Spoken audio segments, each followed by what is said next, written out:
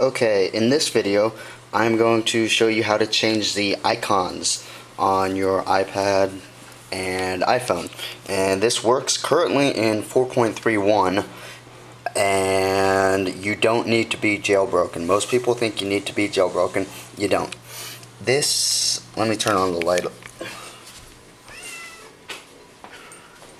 This is an iPad 2.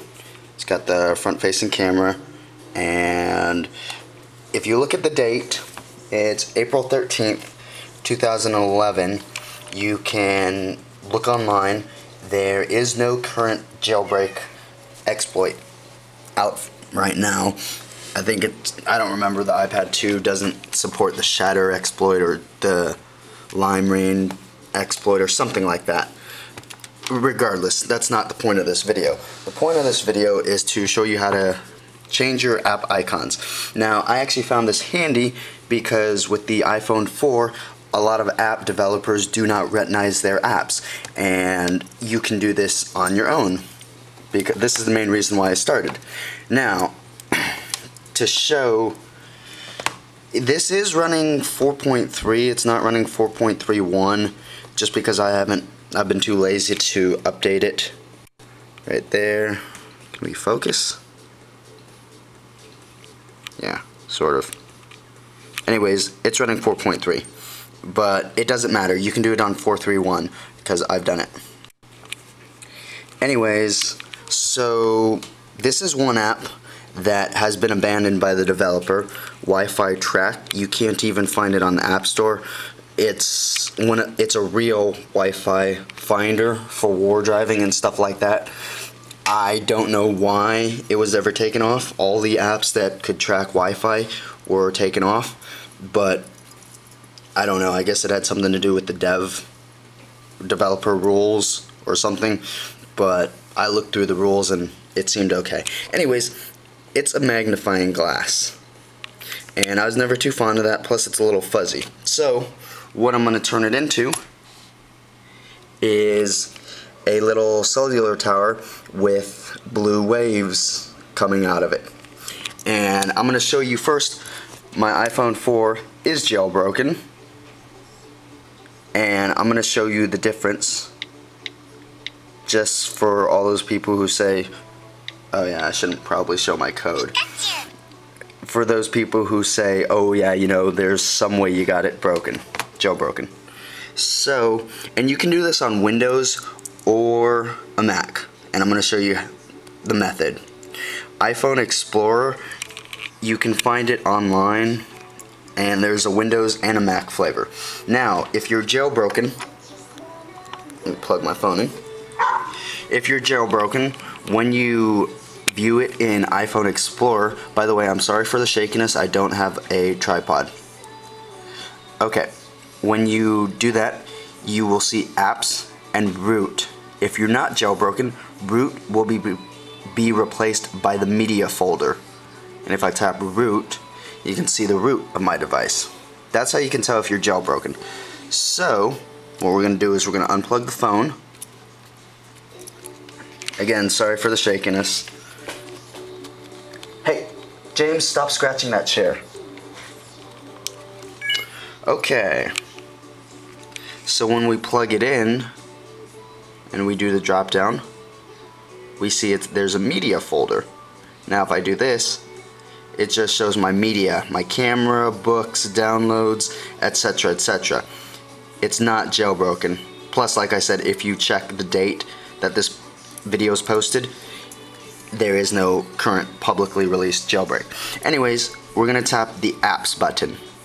Now you just have to find the folder for the app that you want, and I'm looking for Wi-Fi Track, which is right there.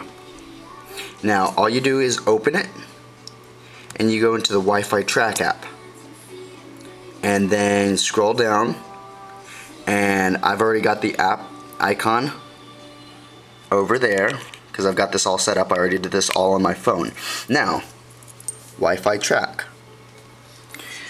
We're gonna drag this into here and drop it. and it's going to ask me, do I want to replace it? I tap OK, and it copies over. Now, on the iPad, all you have to do is close it, and then reopen it, and you see the app has changed. The app icon has changed. Now you can do this on the iPhone 4. Again, all the iOS devices do not need to be jailbroken, and you can do this to modify. I will warn you though, there are a few warnings to take into consideration. If you update an icon and then transfer it to your computer, then you cannot transfer that app onto other iOS devices, because when you try, it will say that the system contents or something like that has been modified and it's not able to be transferred onto the device. So what I'd recommend is, if you update or download apps, sync them to your computer first, and then on your device change the icon. Never change the icon and then sync it back to your computer, because that will kill the app. This is a good recommendation just in case the app gets dropped from the App Store or something like that, because if you ever don't have access to the app, you'll never be able to install it again from your computer if you've changed the icon first and then transferred it to your computer. Also, one handy thing, if you are on your computer and you're trying to change the app, what you can do, if you do not know the name of the icon, usually for the iPhone 4, it's called icon, the @ symbol, as in emails, icon at 2x.png. It's a ping file. Not all apps follow this rule. Some of them are icon.png. There's some really weird ones. What you can do to find the guarantee, let's look at, I don't remember what weird ones there are off the top of my head. I want to find a universal, because I know those are a little weird. Let's see. Actually, let me check for, because I did this all, and all my icons are pre-done. Okay, that might work. That's the sun moon, 3D sun moon. Let's see if I can find that really quickly. Camera on my battery's dying.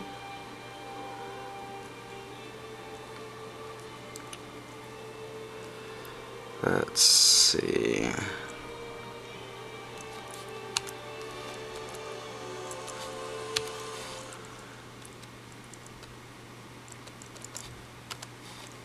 Okay, yeah, I just want to get this to show you guys so I don't have to redo this video.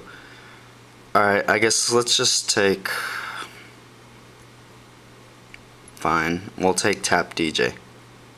If you cannot figure out what the icon is, go into the app, if it'll open, and scroll down to the eyes.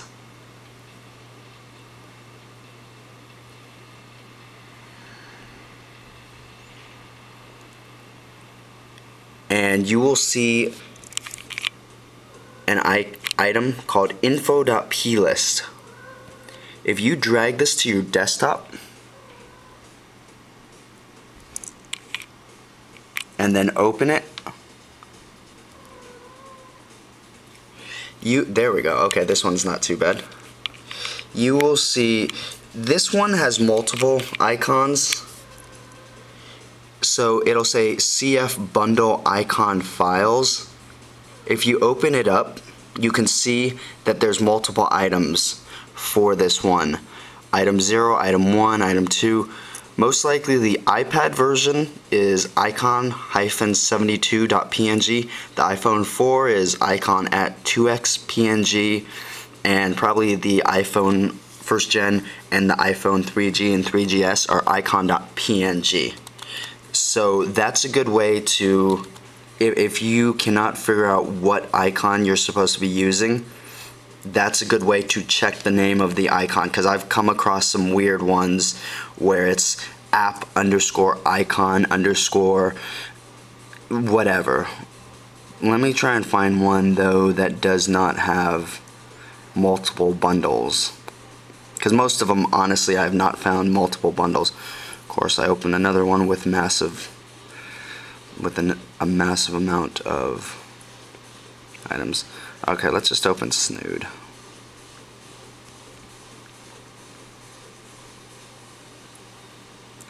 Yeah, all of them are... Where's my info? James, that's not a scratching post. Alright, let's open this Info.plist. Okay, oh, that's not it. See, like this icon is called icon tilde. That's the tilde sign to the left of the one key. Icon tilde ipad.png. Of course, that's again not really what I'm wanting to see. Let's open Angry Birds. Okay, this one's more of a cleaner thing. This one's icon-72, so there's only one icon file. Okay, now if we open the Info.plist, see, it should say icon file right there.